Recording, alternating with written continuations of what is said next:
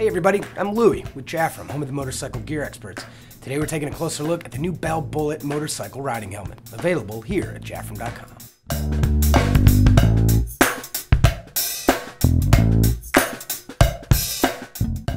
The Bell Bullitt is one of my favorite helmets to hit the streets this year. It's reminiscent of the original Bell Star from 1966, but with the safety and technology that you expect from a modern motorcycle helmet from Bell.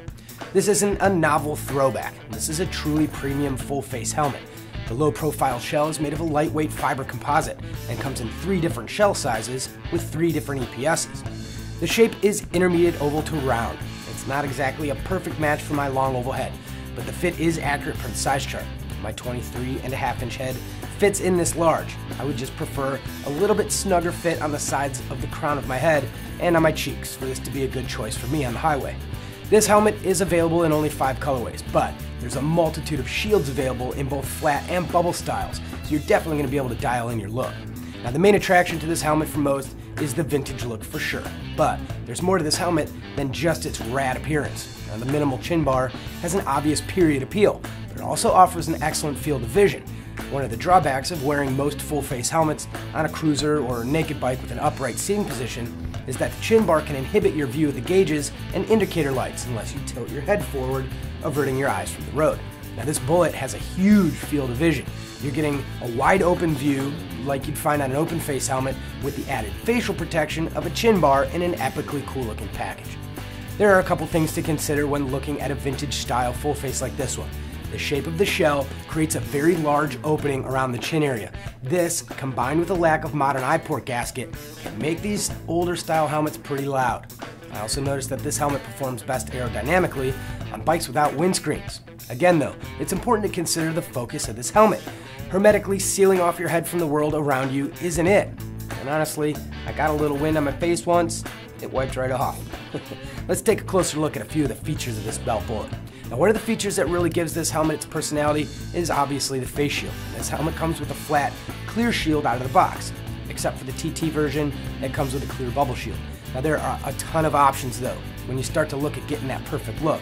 There's 4 different finishes available in this flat-shaped shield, and 5 more available in a really cool-looking vintage bubble-style shield. Now, both styles of shields are available with either a brown or a black closure tab. Removing the shield, easy peasy. The shield isn't quick release. You'll need a coin or a screwdriver to remove it, but the process is really simple. The Magnefusion shield lock makes reinstalling the shield really easy because it holds the shield in place while you install the hardware. This helmet also looks awesome without any shield at all. Rock a pair of Wayfarers, a pair of Aviators, or even a pair of dirt goggles with this lid. You'll be styling and profiling. One of the features I really like on the Bullitt is the ventilation. So most retro-styled helmets, even the open-faced ones, don't have any vents at all. And this Bullitt not only has them, they actually work. You can't close the mesh-covered forehead vents, but the chin bar vent is adjustable on the inside of the chin bar, and there's even a Venturi spoiler on the back of the shell to extract the hot stuff. One place you can really see the value of this helmet is in the fit and finish of the liner. The material that comes in contact with your skin is highly absorbent micro-suede, and the balance is all top grain leather.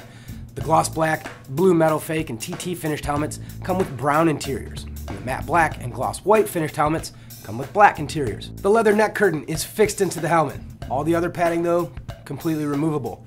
Now the cheek pads snap out in the usual way, and the liner has a 4-snap setup.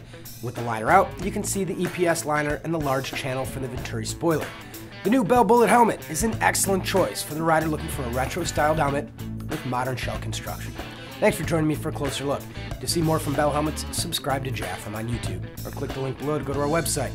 Direct your questions to YouTube in the form of comments on any of our videos, or you can click the live chat icon on our site. You can also give us a call at 1-877-GO-HELMET. Like us on Facebook for daily deals and rider news. And remember, when it comes to our customers, we'll ride the extra mile. I'm Louie. We'll see you next time.